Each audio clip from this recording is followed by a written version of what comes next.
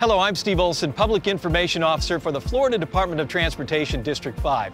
During this video, we're going to introduce you to Central Florida's newest way to get around. It's called SunRail. SunRail will be open to the public by May 2014. But in the meantime, we're doing a lot to prepare for our opening day and the ongoing operations of this exciting new commuter rail line. And we're doing a lot to get ready for you, our customers. So what exactly is SunRail? Well, SunRail is a new commuter rail line being developed for Central Florida. When it's fully built out in 2016, it'll run from DeLand in Volusia County to Point Siena in Osceola County. It'll be 61 miles from beginning to end. SunRail is being built in phases. Phase 1 goes from DeBary in Volusia County to Sand Lake Road in Orange County. It goes into operation in May 2014. There'll be 12 stations, some of which are under construction right now.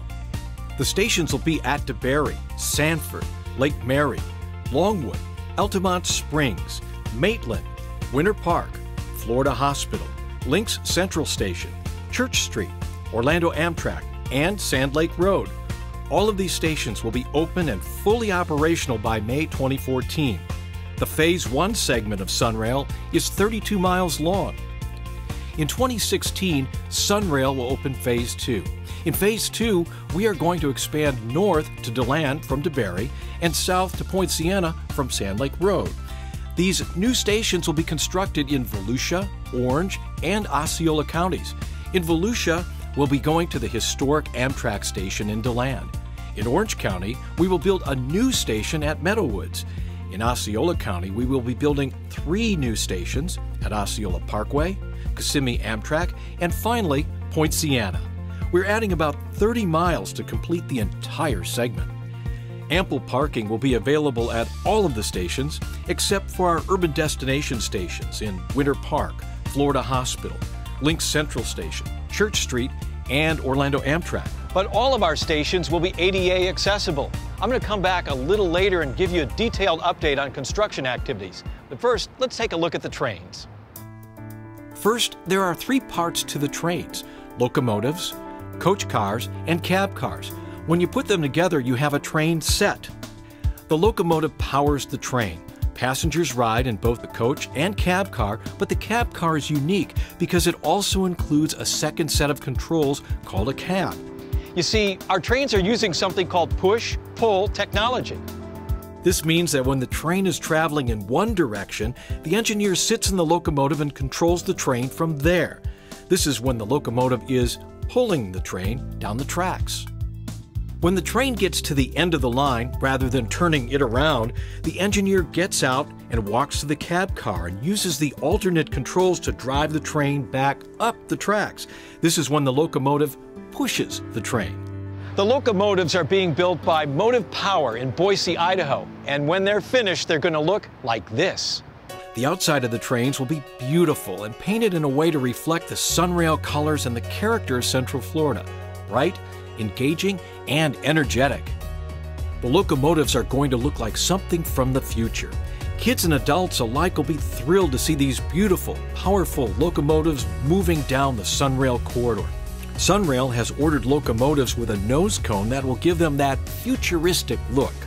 Although the locomotives are capable of traveling up to speeds of 79 miles per hour, here on the SunRail corridor, the average speed is going to be about 45 miles per hour. Do you have a guess how much these locomotives weigh? They tip the scales at 289,000 pounds, or about 144 tons. And the cars, where the passengers will ride, they're going to be simply stunning. When you come into a SunRail car, you'll feel like you're stepping into the latest and greatest in passenger rail. Well, that's because you are. First, let's take a look inside the cars.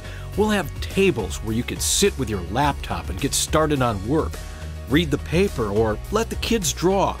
To make it even easier, we'll have free Wi-Fi on board. Need to plug in while you're on the train? SunRail's got you covered. You'll be able to surf the web or even answer a few emails before you get to work. Why not order a pizza while on the train so that it arrives a few minutes after you get home? You'll be able to do all of that and more on SunRail. And Central Florida will get a peek at the train sets in the latter part of 2013 when they go through a commissioning process. That's a fancy way of saying that we're taking them out for a test drive to make sure we got everything that we ordered. So if you see us out on the corridor, give us a wave. So let's jump ahead to May 2014. How will SunRail operate?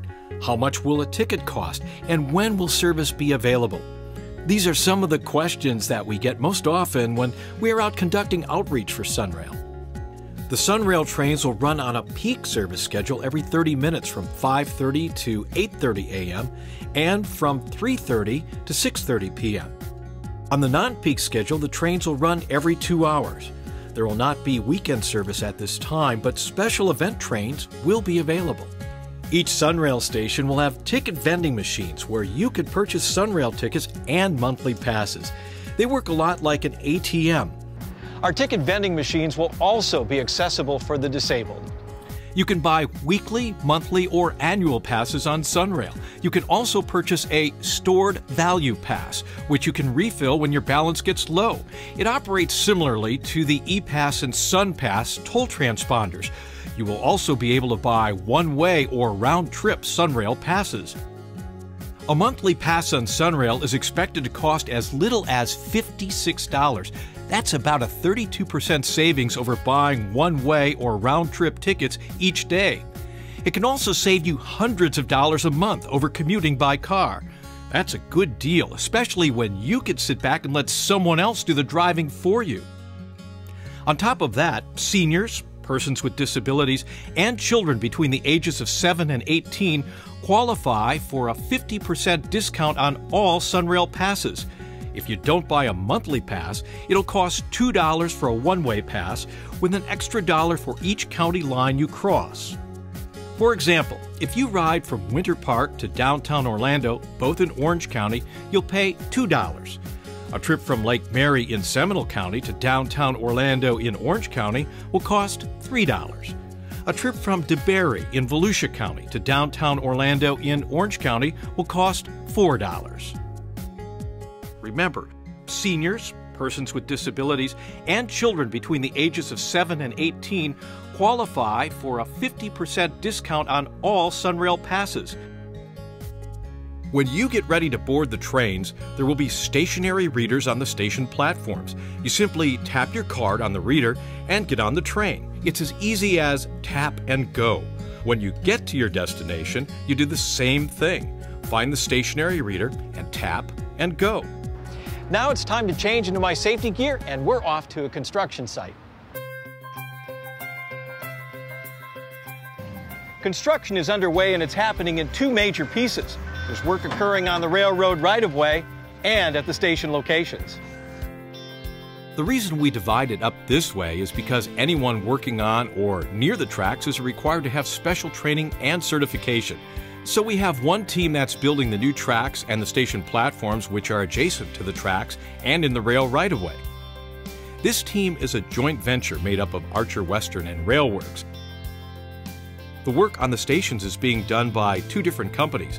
Archer Western is building 7 of our 12 stations, and Wellbro, a construction company here in Central Florida, is building the additional 5 stations.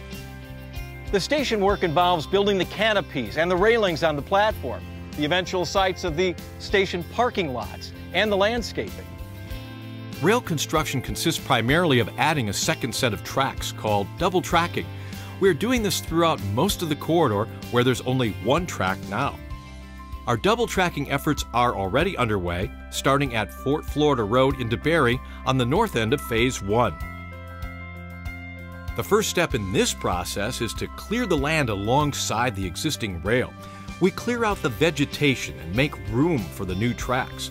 Following that, we bring in dirt called subgrade to bring the ground up to the same level as the existing tracks. We then build the track in sections, laying down the ties, then placing the steel rails on top. A machine called a spiker drives the spikes, attaching the rails to the ties. Sections of the rail are welded together. We then lift the rail, put the ballast rocks under the tracks, and lay the tracks back down on top. Going along with the construction that's happening on the second set of tracks, crews are also out there upgrading the railroad crossings. They're adding the second set of tracks at the crossing and upgrading the signals too. The process of adding the second set of tracks at a crossing is similar to the double tracking work. A section of track is assembled on the shoulder of the roadway next to the tracks. Then the roadway at the crossing is torn out, the rocks and rails are laid in place, then the roadway is repaved and the concrete panel between the tracks is installed. Crews also install and repair any sidewalks that exist at the railroad crossings. At many crossings, we're also installing new pedestrian crossing gates at the sidewalk to remind pedestrians they need to stop for oncoming trains, the same as cars do. There are some instances where a crossing is the only way in and out of a development or a neighborhood. In those cases, our crews will only work on half the crossing at a time, making sure the other half is always open to traffic so residents can get in and out of their homes as they need to. Work on the rails will continue to move from north to south as we finalize our design plans and can get them into the hands of the crews that will build them. Most of the work at the stations is similar to building construction, with crews digging out the area where the platform will be built, pouring concrete footers that will serve as the platform's foundation, and then actually building the concrete structure of the platform. This work is all done adjacent to the railroad tracks, close enough so that SunRail riders will be able to easily step from the platform onto the train. The second major part of our work is called the station finishes. That's where we take a platform and turn it into a full-blown SunRail station. Our platforms will be covered by canopies to keep the sun and rain off our riders and have amenities like ticket vending machines, water fountains, passenger assist and emergency phones, audio and visual announcement systems, and closed-circuit television cameras. Beyond the platforms, most of our stations will also have parking lots, bus, and kiss and ride lanes. Those are the lanes where passengers can be dropped off. There will also be lighting and landscaping. Another activity that's not construction but necessary to keep the rail corridor operating safely is maintenance. When FDOT bought the 61.5 miles of track, we became responsible for the upkeep of the railroad. There are a lot of different maintenance activities going on continuously along the corridor. We are constantly inspecting the tracks and the signals to look for defects or potential problems so we can correct them before they become issues. Right now, our crews are looking at every crossing signal to make sure they are ready to withstand the lightning and power surges that come during our storm season. One ongoing maintenance activity is replacing old rotted railroad ties that are no longer effective. Another is tamping, a process of shaking up the ballast under the rails to make sure the rails are as straight as possible to make the ride more smooth and comfortable. So far, we've been discussing all the new and exciting parts about SunRail, but rail transportation is serious business. The train tracks are not toys and are not to be played with, jumped on, or in any way interfered with. Too many people lose their lives on the train tracks every year. We don't want to add to those grim statistics in Central Florida. FDOT takes part in Operation Lifesaver and has created its own safety initiative called SunRail is Safe Rail. Operation Lifesaver is a public rail safety education program that began in 1942 in Idaho. Since then, it's been adopted in all 50 states and has now become international, all in the interest of rail safety. The three main components of the Operation Lifesaver program are education, engineering, and enforcement. The education component includes presentations to driver's education students, school bus drivers, law enforcement, all grades in school, and civic organizations. It also includes the use of public service announcements, videos, and printed materials such as brochures and posters. That's why we have Operation Lifesaver presenters available to make presentations to your group as part of our SunRail is Safe Rail program. The construction and operation of SunRail does not create new rail safety hazards, but it's opened the door for more discussion about safety around railroad tracks. According to the Operation Lifesaver website, about every 3 hours, a person or vehicle is hit by a train in this country. SunRail is Safe Rail is our campaign aimed at educating the public about how to stay safe on the rail. To date, the SunRail public involvement team has given hundreds of presentations to the public about rail safety. So what do you need to know to stay safe around SunRail? First, any time is train time. Any track may have a train running on it at any time. We should not become complacent and think that we know when the train will be coming down the tracks. Any train can be delayed for various reasons, and additional trains may be operating on the track. You know, it's up to pedestrians and drivers to always be looking and listening for trains. In an emergency situation, a train can't swerve. The engineer can apply the emergency brakes and he can sound the horn. Trains can stop, but not quickly. According to the National Safety Council, a lightweight passenger car traveling at 55 miles per hour can stop in about 200 feet in an emergency. An average freight train traveling at 55 miles per hour may take a mile or more to stop. If your car stalls or is stuck on the tracks, get out. Don't wait to see if a train is coming before you react. Immediately get out and get away from the vehicle. An approaching train may not give you or your passenger time to get to safety. Again, if a train is approaching, get yourself and passengers out immediately and run toward the train, but away from the track at a 45-degree angle. If you run in the same direction the train is traveling, you could be injured by the flying debris when the train hits your car. Train tracks are private property. People who do not have permission to be on a railroad property are trespassing. Thousands of people have made fatal mistakes on railroad property. Some did not expect a train. Some thought it would be on the other track. Some thought it was moving slower. And some thought it could stop for them. Remember, the only way to be safe is to stay off and stay away. Finally, if you see something on the tracks, or you see someone acting suspiciously, or you see a suspicious bag or package, say something. Call 911. Remember, SunRail is Safe Rail. For more information about SunRail, please visit our website at sunrail.com or call us at 1-855-RAIL-411. You can also follow us on Twitter or like us on Facebook.